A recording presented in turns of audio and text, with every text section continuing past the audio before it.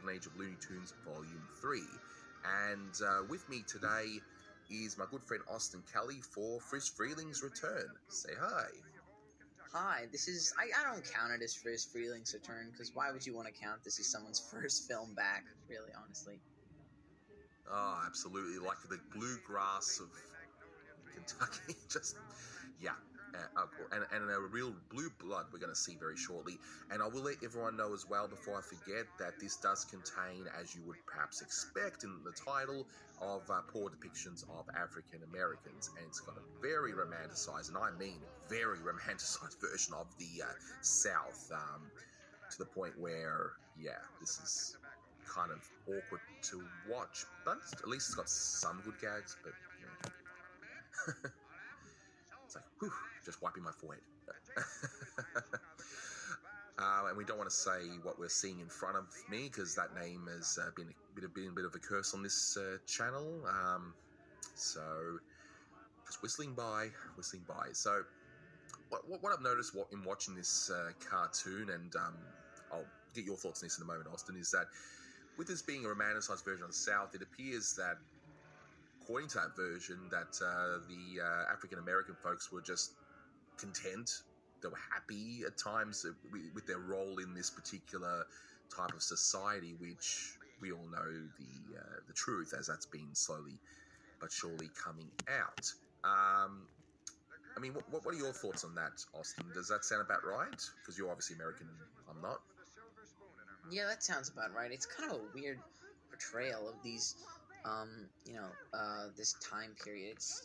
It's an interesting cartoon. It's definitely very dated, but it does have some decent gags. I feel like it would have held up better if it were in a different time period, maybe with a different war or something. But then, of course, the whole plot would have to change and everything. Oh, absolutely. So, and it was interesting that you had that seamstress, that African American girl there. I mean, similar to the part that they cut out in Fantasia, the Black Centaur parts. Which is quite notorious. But also, two bits of trivia. First of all, we have Elmer Fudd here, and voiced by Arthur Q. Bryan, where apparently some have said that this was originally going to be Egghead. Is that something you've heard as well?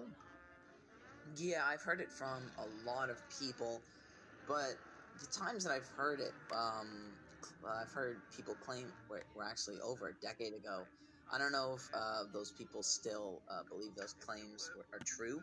They were reliable sources like historian Thad Komorowski and Stephen Hartley.